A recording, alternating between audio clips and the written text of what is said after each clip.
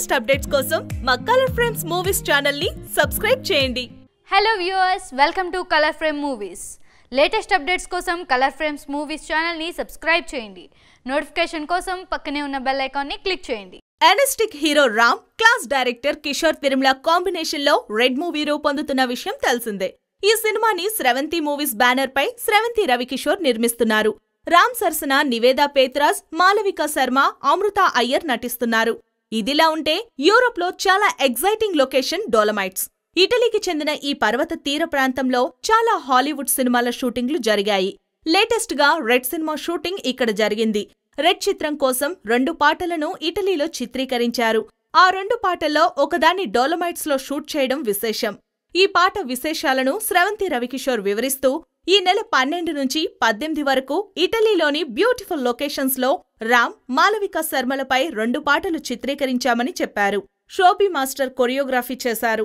ఇటలీలోని Tuscan, Florence, dolomites ప్రాంతాల్లో shooting చేశారు. Dolomites అనేది సముద్ర తీర పర్వత ప్రాంతం. సముద్ర తీరానికి 10,000 అడుగుల ఎత్తులో -5 డిగ్రీల వాతావరణంలో ఒక పాటను చిత్రీకరించారు. డోలమైట్స్ లో షూటింగ్ జరుపుకున్న తొలి తెలుగు చిత్రం రెడ్ మూవీ కావడం విశేషం.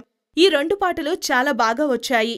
అలాగే ఇటలీలో ప్రతి ఏటా సూపర్బ్ గా జరిగే వెనీడియా కార్నివాల్లో కూడా అనుమతి తీసుకొని పాటలో కొంత భాగాన్ని చిత్రీకరించామని, దీంతో ఒక పాట మినహా షూటింగ్ మొత్తం పూర్తయిందన్నారు. ఈ నెలాఖరున హైదరాబాద్లో ఆ పాట చిత్రీకరిస్తామని చిత్ర నిర్మాత స్రవంతి రవికిషోర్ చెప్పారు.